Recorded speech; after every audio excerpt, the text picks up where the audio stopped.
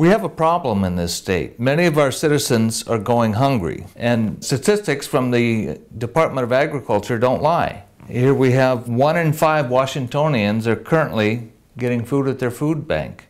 54% of those are children and our seniors.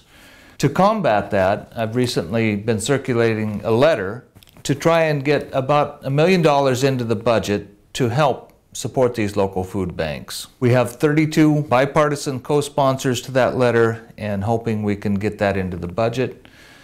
This money is a required match in EFAP funds, and that allows us to leverage and build extra community capacity. And this $1 million in additional money in the budget will leverage as many as 3 million additional meals in the community.